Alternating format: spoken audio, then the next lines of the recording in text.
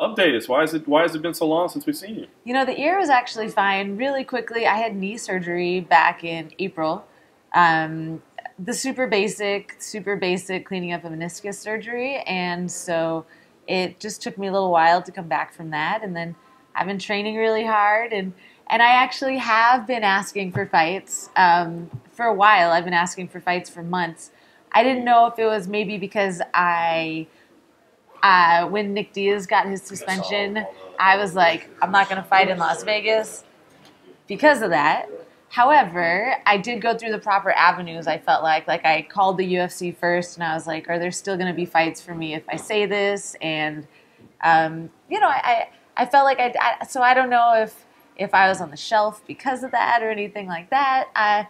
Again, I'm not going to go digging something up.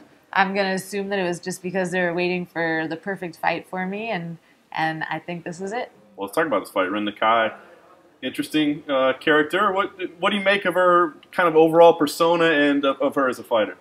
You know, what matters to me is how someone is inside the cage, and I've gotten to watch a lot of that. And then I saw her just now, and I bowed my head respectfully, and then she stopped and did a real bow, and I was like, well, shit, does that one up me? Okay, and then I did a little bit better of a bow, and next thing you know, you're just bowing back and forth.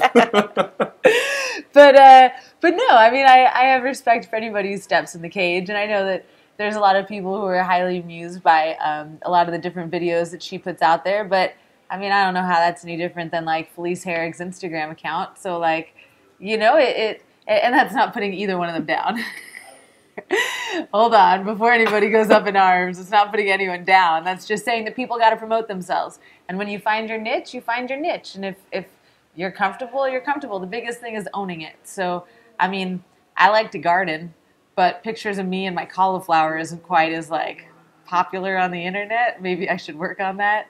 But if she's got her thing, she's got her thing.